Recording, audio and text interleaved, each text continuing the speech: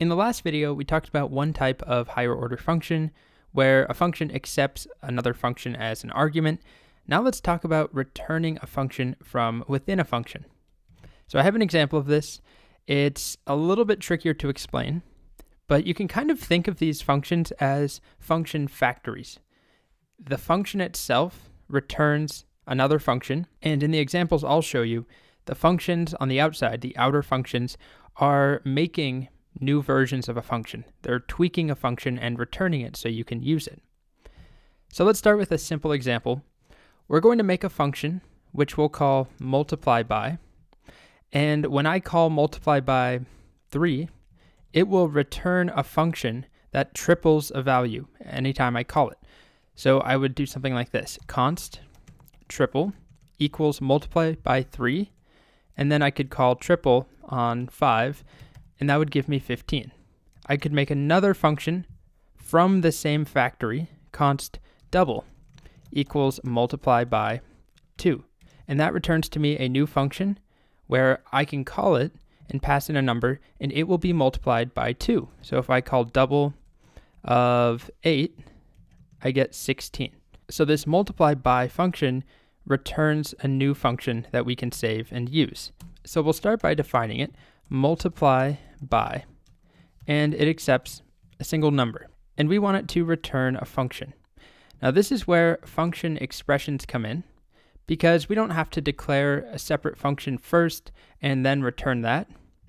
I can just write return function right here, an anonymous function, like we've seen where we could write const x equals function like this, a function expression, there's no name. We don't have to have a name because we're returning this and we'll capture it in a variable. So this doesn't work just yet. It does return a function, and if I put something in here, console.log hi, we can call this.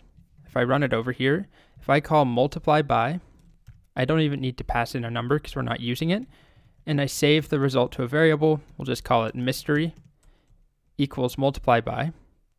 If we look at mystery, it holds a function, and if I execute it, it runs this function. This was the return value. We could have done this on 2 separate lines. I could have written a function in here like const f equals function console.log blah, and then I can return f. That also works. If I do the same thing, mystery equals multiply by, and now I take a look at mystery, it holds a function and I can execute it. But I think it's easier just to return it at the same time because we're not using it in this function. We're simply returning it. That's it. Okay, so to actually implement multiply by, where we accept a number, what we want to do is return a function that also accepts a single argument. We'll just call it x, and we want to return in that function x times num. So let's think about how this works. If I call multiply by with the number 3, num is 3, and it's going to return this function right here. So let's just copy this on its own, paste it down here. This won't stand as valid code, but if we just ignore that and think of how it works, this function has num set to 3. That's what we passed in for num. So now if I have this stored in a variable, like I did up here, and I call this function, and I pass in some value, let's say it's stored in a variable. If we pass in 3, I would call this triple, so const triple equals this function. If I call triple on 6, x will be 6, and it returns 6 times 3, which gives me 18. But if I instead called multiply by 5, num would be 5, so it would return this function right here, where we accept a single argument, and we return that number times 5. So when I call it, I pass in 2, it returns 2 times 5, which gives me 10. So this function is a factory for making more functions. It modifies them. I like to think of it as a little conveyor belt going by, and it's stamping them with a different number or a different value, in this case num. It impacts how this actual function here behaves. If we pass in 8, we'll get back a function that multiplies by 8. So let's actually play with this now. We have multiply by, everything looks good here. We're returning a new function, return x times num.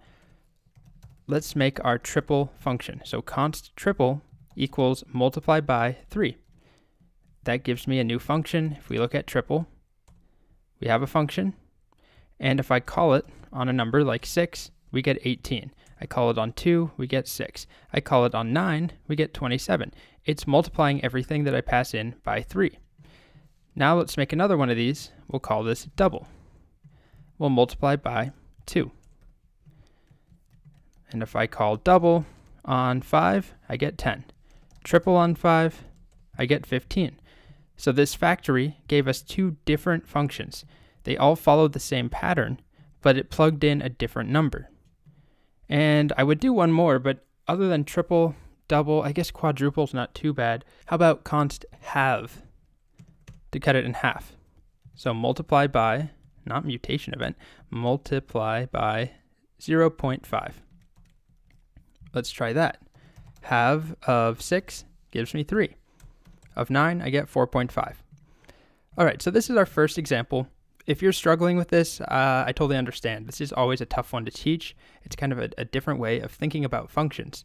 But remember that functions are just values that can be passed around, whether as an argument, like we saw in the last video, or as a return value. And this multiply function is just changing the return value ever so slightly. Also, remember how we talked about this idea of lexical scope a couple videos ago? A nested function has access to the scope of its parent function. Num is not defined in this function. It's defined up here, but we have access to it, and it's returned, and num still has that value.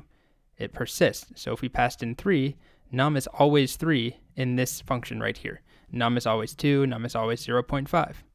So let's take a look at another example. What we're going to do is make this function, which I'm calling makeBetweenFunc.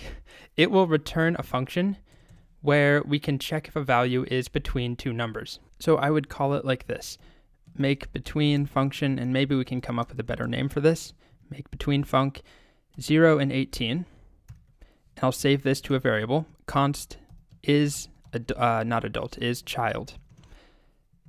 So this should return to me a function where if I call it with a number like 5, I get true because it's between 0 and 18. If I call it with something like 67 or 68, I should get false because it's not within that range. So we're making a factory for functions that serve to check if a value is between one number and another number. So I'll show you how it works. That's probably very confusing just to see that explanation. But we'll define our function. We'll call it makeBetweenFunc. And it will accept two numbers, x and y. And it needs to return a function. And this function accepts a number. This is the return value function. We'll pass a value into it, and we want to compare that value to x and y. So if num is between x and y, that means it is greater than x and less than y. Or we could make it inclusive. So it's greater than or equal to x, less than or equal to y. So we could just write if num is greater than or equal to x and num is less than or equal to y. We could return true. We could do it on multiple lines like this, return true, else. We don't even need the else. We can just write return false. But we can also shorten this even more and just say return num greater than or equal to x, and num less than or equal to y. This is a Boolean expression. It gives us true or false. So if we play around with this, if we call makeBetweenFunc and I pass in 0 and 18, this returns to me a function where you can imagine x is 0 and y is 18. So now I have this function stored in a variable potentially. Let's say it's called isChild. And then if I call isChild with 17, num will be 17, and it's plugged in here. Is 17 greater than or equal to 0? Yes. And is 17 less than or equal to 18? Yes. So this returns true, so we get true. If I pass in a different value, like 99, we would get false. So it's a factory for making these between functions to check if a value is between two numbers. So let's play around with it. We'll do exactly what I just had. Is child equals make between func from 0 to 18. And I'll call is child. On 17, we get true. If I call it on 99, we get false. And we'll just do one more for good measure. 1, true, and 35, false. But we can now make another between func. We get a new return value. Let's do make between func. What's something we would want to check if a number is between one number and another? How about between 1990 and 2000? And we'll call this function is 90s.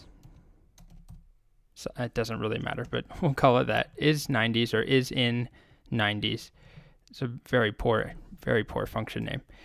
Now, if I call is in 90s, if I run my code and I pass in 1989, that's false. But if I pass in 1992, true, 1993, technically it includes 2000 because of the way I wrote it, where it's less than or equal to and greater than or equal to. So we could rewrite it to not be inclusive, or I could just say if it's between 1990 and 1999. So now we have a second function. It has the same behavior, the same pattern, the template of a function, if you will, but the x and y that have been plugged in are different. So this outer function is decorating, or it's finalizing this function that's being returned. Let's do one more. Let's make a function called is nice outside, or is nice weather. And our range of temperatures, I'm going to use Fahrenheit. For those of you who use Celsius, go ahead and do that as well. We'll go from 65 degrees to maybe like 80. It's a bit too hot for me. I start to sweat. So maybe 79 degrees. Let's say 60 to 79 degrees. So make between func, between 60 and 79. I'll call it is nice weather. If it's 45 degrees out, we get false. If it's 76 degrees, we get true. And if it's too hot, if it's 98 degrees, we get false. So 3 different functions that behave kind of similarly, the same pattern of behavior, but they have different values, different mins and maxes that have been baked in to the actual function. So we've made a factory that returns a type of a function, a pattern, but they're all tweaked to be different, just like we did up here as well. So this whole function return value thing can take a little bit to get used to. I would just take your time and don't panic about it. If you're struggling with it, like I said, when I'm teaching in person, this is always one of the topics that I notice a lot of students take a while to wrap their head around. So play around with this and try modifying the code, make your own versions, come up with other functions. Instead of make between, make a function called make less than, or make greater than, or make not equal to, and play around with that.